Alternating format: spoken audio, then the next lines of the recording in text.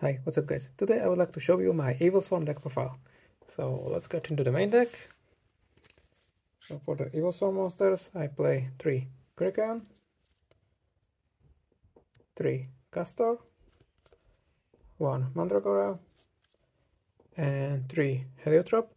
And I play Heliotrop because I play Rescue Rabbit in this build. Because there aren't really many good Evilswarm monsters. So I play the best of them. That gives you additional normal summon, and Mandragora requires your opponent to have monsters on the field. So that can be in some games good, but only going second most of the time. Heliotrop is a big vanilla beater that you can special summon with the Rescue Rabbit, and it gets you 2 bodies on the field.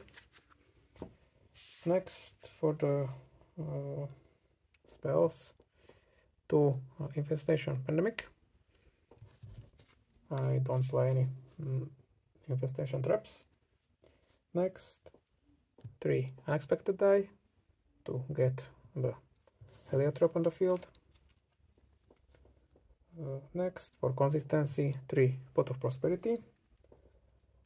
Next, 3 Trust, because this deck has a problem going second, and going first, if your opponent stops you, you can trust into Destructive Derama Cannon, so you get this card on the field. So if your opponent starts playing, you can just flip it and stop your opponent from playing.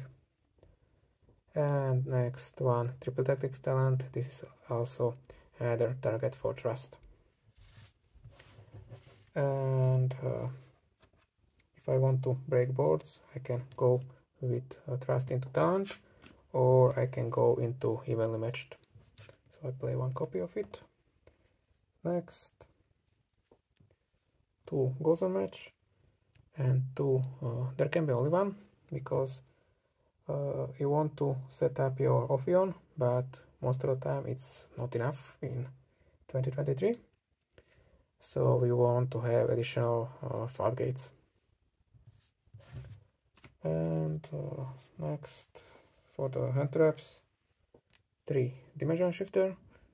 So this card hurts your opponent more than you, and it's a turn skipper for most decks. Next, 3 Ash and 3 Imperm. And that's it for the main deck.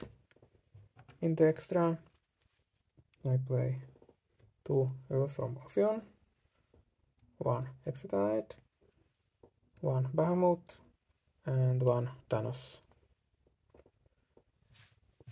Next, I play a Raiders Knight package with the Arc Rebellion XYZ Dragon. And for the other generic force, Baguska, Abyss Dweller, and Tornado Dragon.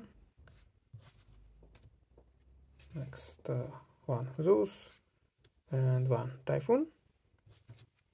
And for the links, 1 Link Spider.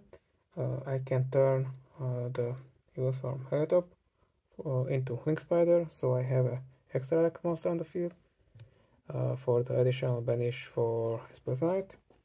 And the last card in the extra is 1 Dark, so I can steal my opponent's monster from the grave. And that's it for the extra deck and deck profile.